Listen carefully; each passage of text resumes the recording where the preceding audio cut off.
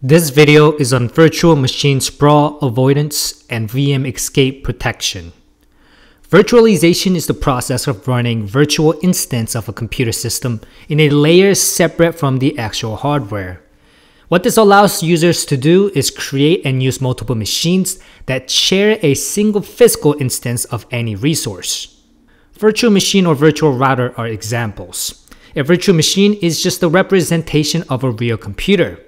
This is done using a software or hardware called hypervisor. It allows you to create multiple virtual machines within one hardware. A virtual machine software is capable of running programs and operating systems, storing data, connecting to networks, and performing other computing functions like a real machine. Now, a virtual machine sprawl or virtualization sprawl is the phenomenon which occurs when the number of virtual machines connected to the network exceeds the network's capabilities. Basically, the point when an administrator can no longer effectively control and manage all the virtual machines on a network. This happens with rapidly growing networks due to growing requirements. For example, a testing department asking for multiple VMs with specific requirements that constantly changes because they want to test out numerous products. However, having too many VMs with some not being utilized or underutilized means that the network loses efficiency. Most of the time, it's because VMs are not configured for optimization, which reduces the benefit of virtualization.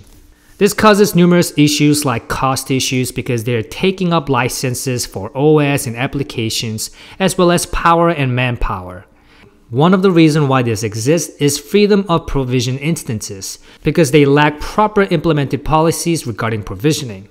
To avoid many negative impacts of VM sprawl, it's important to implement management practices that gives you VM sprawl control. You're not going to eliminate sprawl completely because you're going to need to create VMs for different reasons, but with proper VM management, you can use VMs without being negatively impacted by sprawl.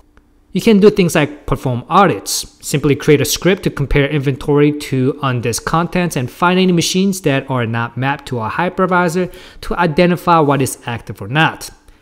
You can check for idle VMs with high cold stop percentages due to scheduling contention. Once identified, you can make decisions on whether they should be repurposed, have their provision reduced, or shut down. You can clean up orphan snapshots, use good naming conventions to know who to contact, archive properly, clean up junk, establish processes and standards, and much more. VM sprawl is a problem, but by implementing best practices and using VM management tool, you can make the most efficient use of your resources. Next, we have VM escape. This is a vulnerability in which a code on a VM can make the guest operating system of VM to break out and interact with the host operating systems directly. Virtual machines in a host system should be isolated from each other and should run independently of each other. By using VM escape, attackers can break the security mechanism and control the host operating system, as well as hypervisor and even hardware from a VM. This is a critical issue because they could potentially access all other virtual environments.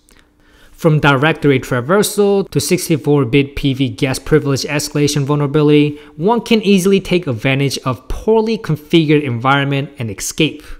In order to minimize VM escape, one must update software and only install and configure it to use the features it only needs, meaning keep it to a minimum level since each program has its own vulnerabilities.